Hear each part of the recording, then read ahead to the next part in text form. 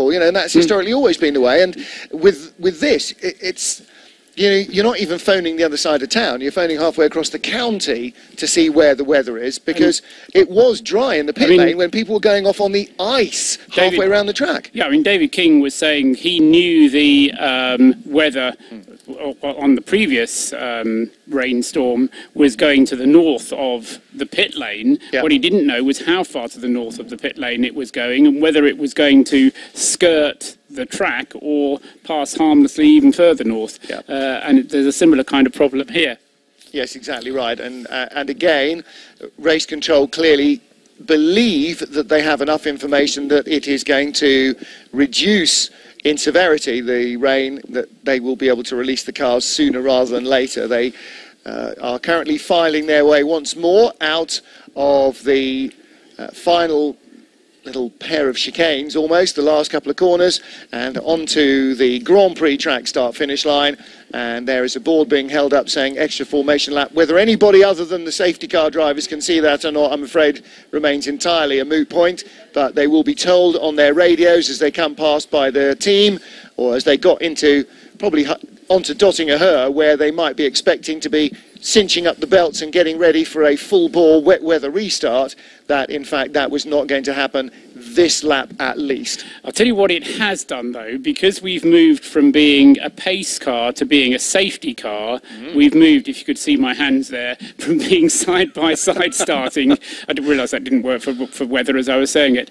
We've moved from being side-by-side starting to being nose-to-tail starting, which means that as and when we are ready for the green flag to be waved across start-finish line and the safety cars to come in, then we will get a nose-to-tail start rather than a formation side-by-side type of start, which in itself is going to be a safer way of getting things underway. But they've said this is a formation lap, so they should be side-by-side as on a formation lap, because it's not a safety car lap where they can follow nose-to-tail. I take your point, but Am I being semantic and pedantic? No, you are. What you say may well happen, but I think that needs to be vouchsafed towards all drivers and teams, either move into 2x2 grid formation or stay as you are.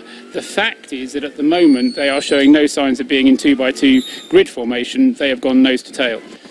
They have gone nose to tail, and maybe that will help with visibility and the ability to get the field a little bit more up to speed as well.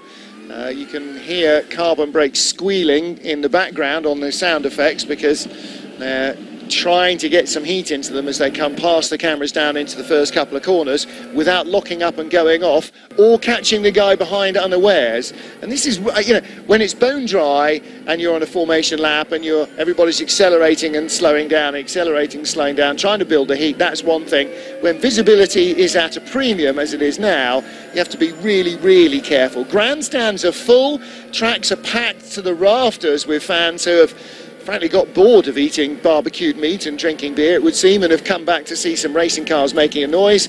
So it was a pleasant little mid-afternoon interlude for everybody.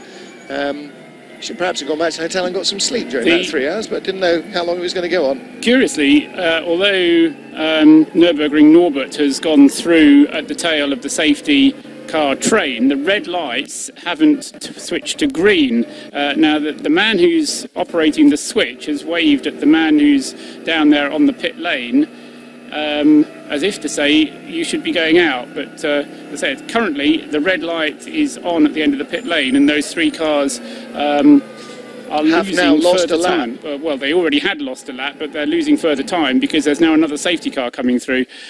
So as that safety car, I wonder if... but they're not in the right group, so that you wouldn't want to release them onto the back of Group 1 because you've got, your TCR Seat in there and whatever, so presumably they'll go onto the back of Group 3.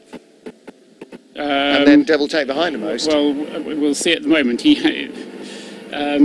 I think a degree of confusion is now reigning down there, so we'll leave that one to sort itself out in the fullness of time. Indeed. Got a couple of quick requests, and we've got plenty of time to do it, for just a bit of a rejig through the class leaders, gentlemen. We want to have a quick run through that? If you do that, dear Lord. Dear Jim. Oh, well, I could do that. So number 9 car is the car at the front of the first group, behind what I think we're now calling a safety car. And that is, of course, the Bilstein liveried Black Falcon Mercedes-Benz AMG. That car leads the race and leads Group SP9.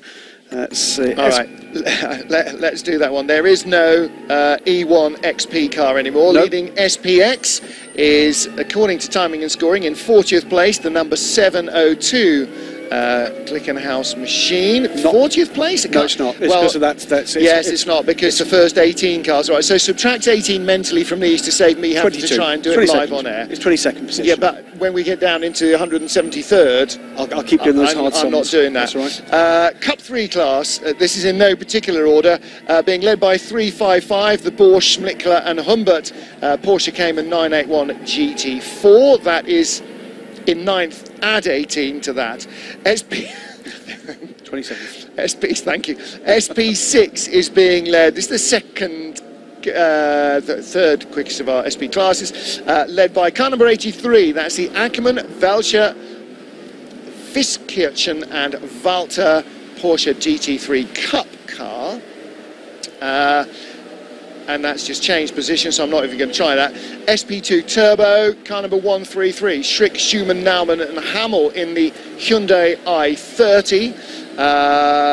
Cup 5 class is led by 305. That's the Schrei, Mies, Akata and Dries M235i BMW, ahead of a field of M235i BMWs. Cup Class 1 led by 251, Bruggenkamp, Schroeder, Wanger and Triebelhorn, Astra OPC Cup car. And again, that is a class entirely consisting of Astra Cup cars. The 3 class TCR field currently being led by 202. That's the Patz, Nieswitz, Friedhoff and Friedhoff Seat Leon. The 201 car is now shown as on an outlap. That is the car that was the leader when it crashed and has been hastily rebuilt.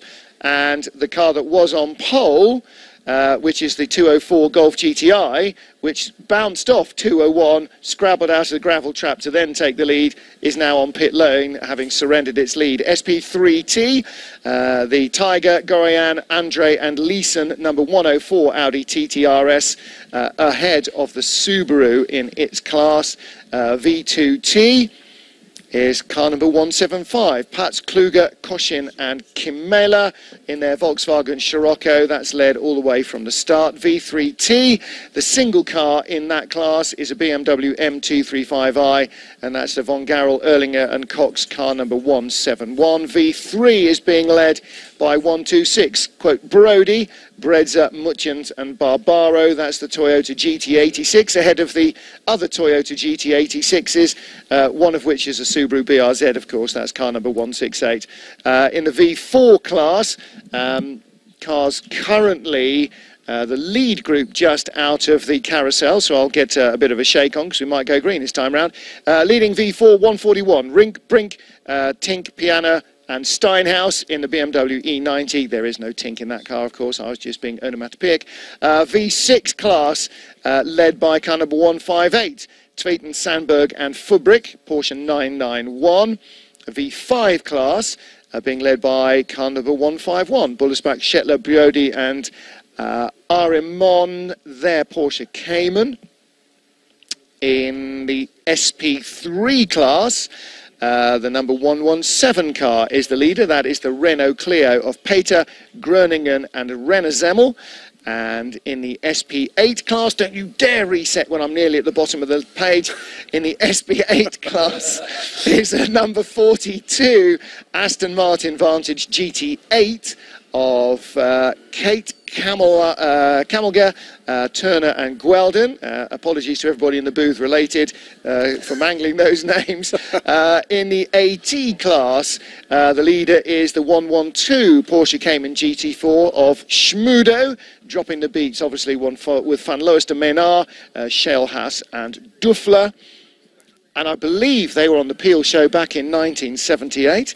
The SP4T, it's that time already, the SP4T class being led by the 96 Audi TTRS of Lerner, Varsel, Schmitz and Jaeger. SP5, we're only 5 from the end now, hurrying through them. The 93 car leads, it's the only car in the class, the BMW 1M Coupe GTR. Graham, how long have I got? You're fine at the moment. Okay, SP10 led by 76, that's the Weber, Burma's Preacher and the Henrici Aston Martin Vantage V8. And was Mark Webber on the grid earlier? I believe he was around the environs. Wearing a smile that said, I'm very happy to be here and not at Monaco. Really happy not to be driving. Mind you, most of his teammates aren't driving anymore either. The number 59 Porsche 911 GT3 Cup car is leading SP7. That's Steve Smith, Renger, Reimer and Procik.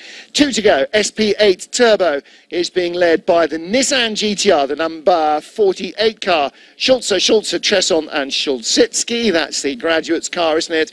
And finally, and by no means lastly, because they are in 51st plus or minus 18. No, that'll be genuinely 51st, won't it? The Kataoka, Tsuchiya, Oshima and Iguchi. Lexus RCF is leading the SP Pro class, which brings us back to the top of the field, the SP9 class, which is being led, as we said, by the number 9 Mercedes, which has led the field from the start. You're not supposed to have favourites, are you, in the media? We do have favourites. We're going to give a big shout out, hoping it's not their first year, and this is the first time that the guests of Travel Destinations down at Camping am Nürburgring who'll be having a soggy, but I've no doubt incredibly happy time here. It's not always like this. It is. No, it's not. It will get better. It is. But enjoy your weekend. There are lots of people sitting opposite us in the grandstands looking maybe a little less thrilled to be here than they were 20 minutes ago, but that will change if and when we get back to green flag racing, I'm sure. Graham Goodwin. The Bratford stands are going to take another hammering. Graham Goodwin has just done the equivalent of sitting in on an inflatable animal, in a paddling pool, outside a tent, walled in by bottles of beer, saying, Le Mans not always like this, you know. It never has been for me. You need to get out more, sunshine. Paul Trustwell, please, some sense. Oh, I'll do my best. So the only issue I can see here with running behind the safety car for a prolonged period of time is that we then have to start getting into...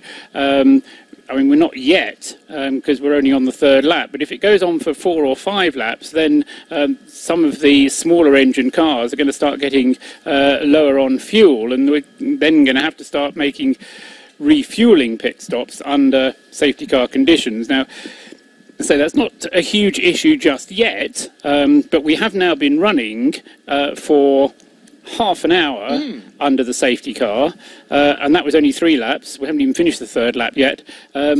These cars will easily do an hour, especially at this speed, on a tank full of fuel. That's always assuming that they've all filled them up. There may have been somebody out there saying, oh, when you don't quite fill it up all the way because we're going to come in after 3 or 4 laps. Well, that's going to massively backfire on you. Yes. The cars which were in the pit lane have all now gone out and have been replaced instead by one of the Opels number 254, which is now waiting for the safety car train to come through, and then that will be able to rejoin. But of course these cars are effectively losing a lap every time they come into the pits for any sort of pit stop. Well, that's a Team WS Opel Cup car, and they were quite a long way down the order anyway. They 141st, well, it says on the little red light on the side of the car. Well, 126 on our timing screen, so you do that. Graham, is that 18? They are 5th in the Cup class, and the next car in that Cup class is a long way behind, but there are other cars in the pits. Also shown as in the pits is 204, which is Racing One's Volkswagen Golf GTR. That is the pole-sitting TCR car. That is still in 3rd in class. That's the one with the rubber doors. If it makes it to the if it makes it to the line, we'll end up on the podium. But of course, it's got to make it to the checkered flag. Having just left the pit lane, we talked about the 115 BMW. That left 5 or 6 minutes ago. But of course, it's probably 20 minutes from coming back past us again at this speed. And the Manta's in the pit lane, I'm afraid. It is with heavy heart that I must relate that 122 is still in there. And you know, it's not very often I say this, but I rather wish we had Nick Damon here now. I know. Don't. No. Are we ready for a song? No, just to make him run down to the Manta and find out what's wrong with it, and B, to fix it. Because of course now he's a classic car owner as well. He must know how to fix all broken cars. It's a checkbook. Come on, you've had Oka. Here all week, folks. The universal tool. Yep. It's been said many times to me with the Morris Minor, there's only one thing that's going to fix it. Oh, excellent. Have you got one? No, but you have. It's a credit card. Get it out. Okay, there we go. So, yeah, the Manta, I'm afraid, I can't believe this is the end of the road for the Manta and the Foxtail. In fact, even the Foxtail has stopped tweeting.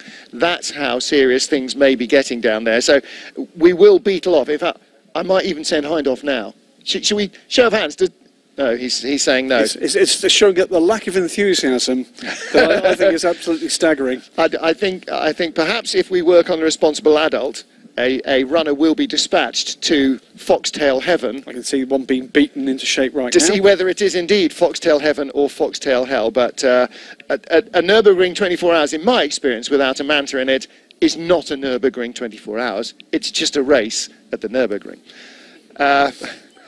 So here we go. We are still under safety car conditions now. We are under safety car conditions, having had 2 formation laps after a near 4-hour red flag. Paul, exactly how long was the... Oh, Paul's halfway through a yogurt. That was a really poor time to ask him. That's why he's buttoned off. That's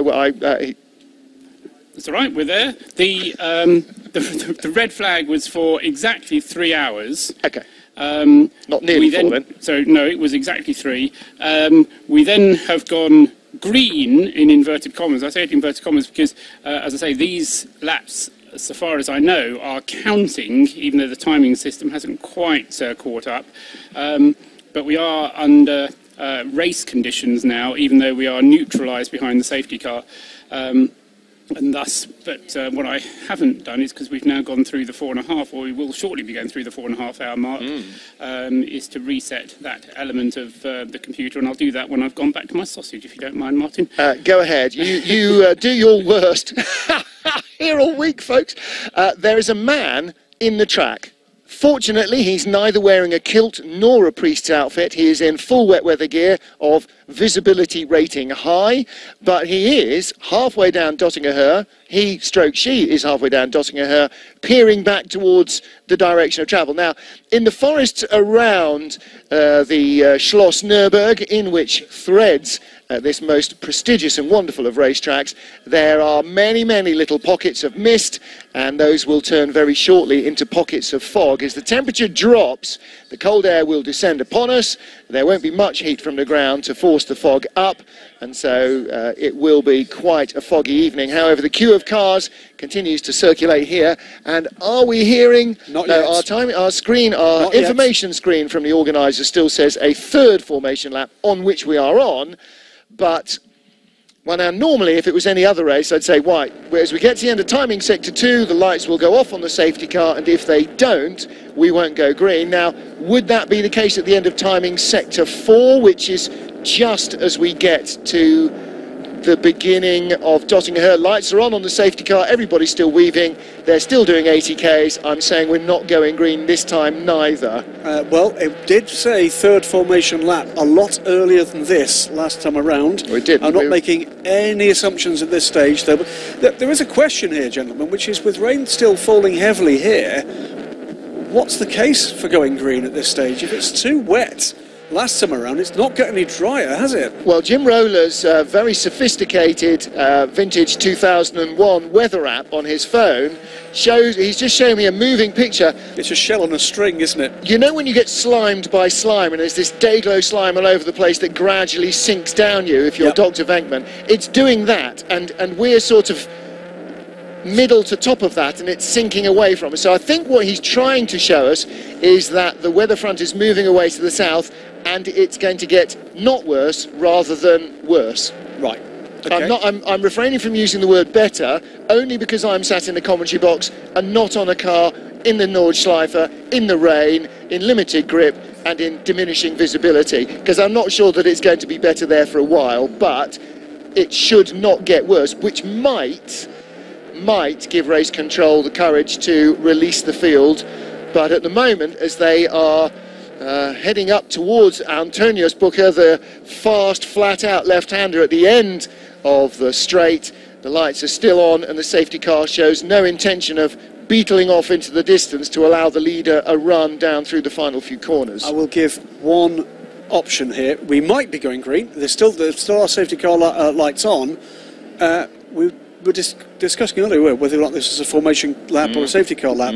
Could we be entering a period where it's a safety car lap? We are going dozy-do, or 2x2. By grid? Yes, we are. So we are forming up into 2x2 formation. The paddling pools, the barbecues, the inflatable accessories are being waved on fences all the way around the track. But most cogently of all, as we head into the last 4 corners of the Nordschleife, although the lights remain on the safety car and he is studiously keeping the pace of our leading group under control, they are in 2x2 formation. We are not seeing the safety car racing away yet. There is no board for an extra formation lap in the position we've seen on the previous 2. A lot of arm flapping going on from marshals who are clearly already chilled to the bone. After this formation lap, after this formation lap, here we go. We are getting ready to go green once more.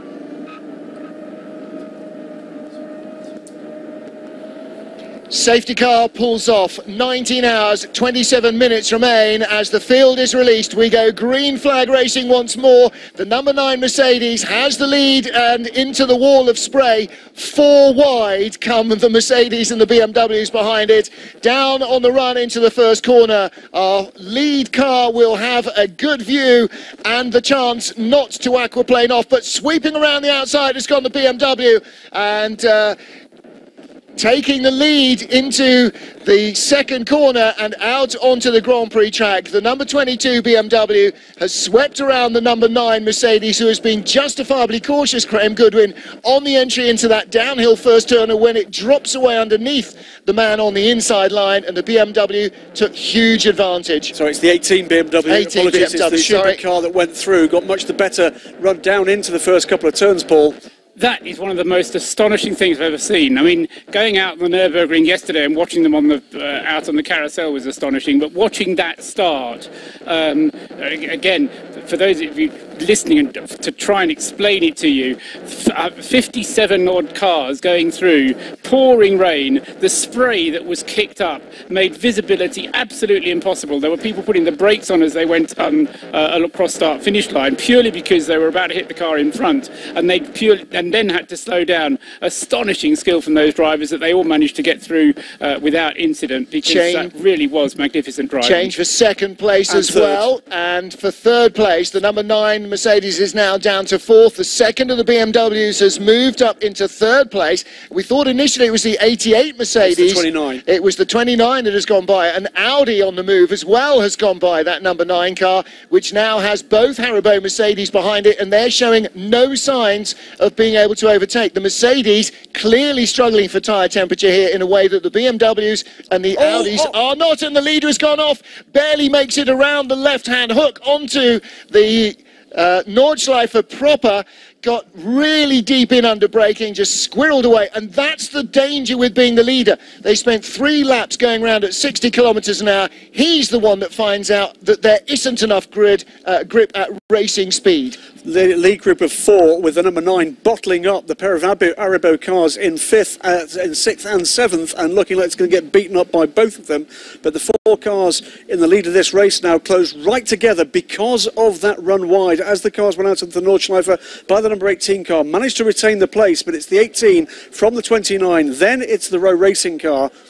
And now, having had 75 nutters head down into the first corner in a wall of spray where only one of them has even the faintest clue where the corner is, the second starting group races across the line. They are released into the wettest of conditions. 3 wide down into the first corner, and it's going to be the man on the outside here. On the outside, you've got the advantage. You've got runoff area. The track doesn't drop away, and then you can make a block pass onto the left-hander on the inside. You have the inside line. We saw it in the touring car races earlier. We saw it in the Audi TT support races yesterday and today, and we're seeing it here again. Outside line is the best line, and the wider on the outside, the more outrageous your attempt, the better it works. And it's much the same as Paul Truswell described about the Group 1 start. A wall of spray 6 wide as they cross the start-finish line for... Well, we get 5 or 6 cars in visibility, and then there is just one